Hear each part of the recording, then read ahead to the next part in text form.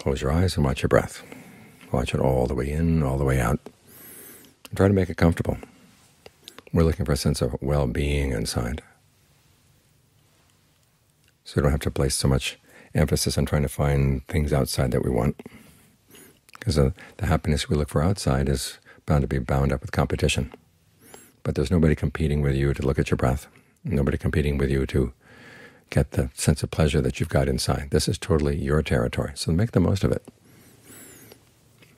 In John Lee's image, we look like people who have a piece of land already, but we don't develop it, and we go moving into other people's land.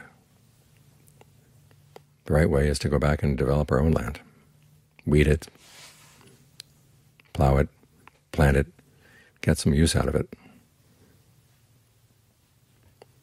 Because after all, if our happiness depends on someone else losing something or being harmed, they're not going to stand for it. This is why there's so much fighting back and forth in the world.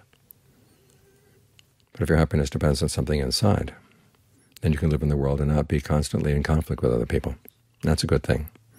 As the Buddha once said, you could search the world over and not find anybody that you love more than yourself. But at the same time, other people are fiercely in love with themselves, which means that people aren't just going to make way for you as you look for your happiness. So to avoid a lot of the unnecessary conflict outside, make the most of what you've got inside.